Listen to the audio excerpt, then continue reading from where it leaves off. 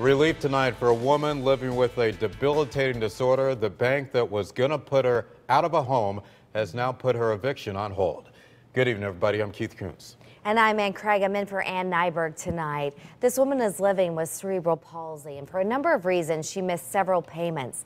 News 8's Jocelyn Mamenta sat down with her today. She has her back tonight with more on her story. Living with cerebral palsy has taken a toll on Sandra Weiler, also a recent cancer survivor.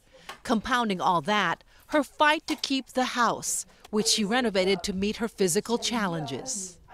I have nowhere to go.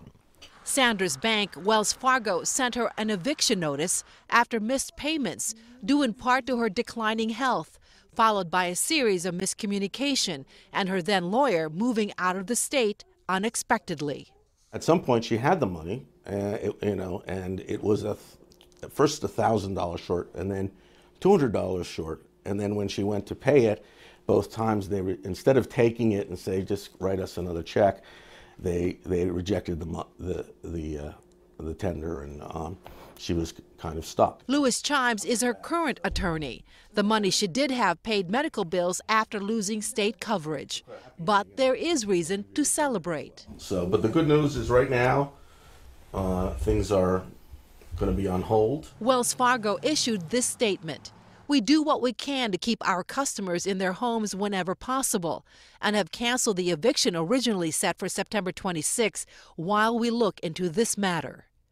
I am really grateful. The former daycare owner has a PhD and is a special ed teacher, still teaching once a week at Southern Connecticut State University. Her home is her sanctuary. It made me more independent. I could do much more on my own. Sandra's struggle has led people to reach out to her.